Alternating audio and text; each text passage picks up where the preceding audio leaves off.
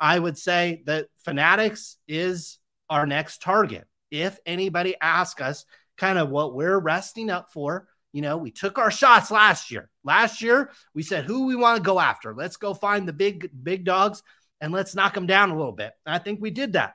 And now who's next? Okay. You can't, I mean, you tried. I think you did 3 videos on Jeff Wilson last week and the week before, but at some point, you know, kind of runs its course. We did a little bit on Backyard Breaks. Everybody was like, oh, Backyard's the biggest. I think we had an 8-hour live stream on Backyard, and we've done a number of videos on Backyard. So you got to pump the brakes every once in a while on these guys. I think our next target is ultimately going to be Fanatics.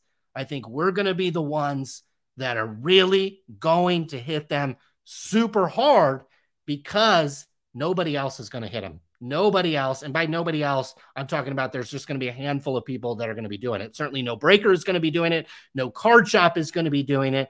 The Great Curator is not going to be doing it. DAP Sports Cards won't do it. Pac-Man won't do it. You know, Jeff Wilson won't say a bad thing about anybody except for, you know, maybe us.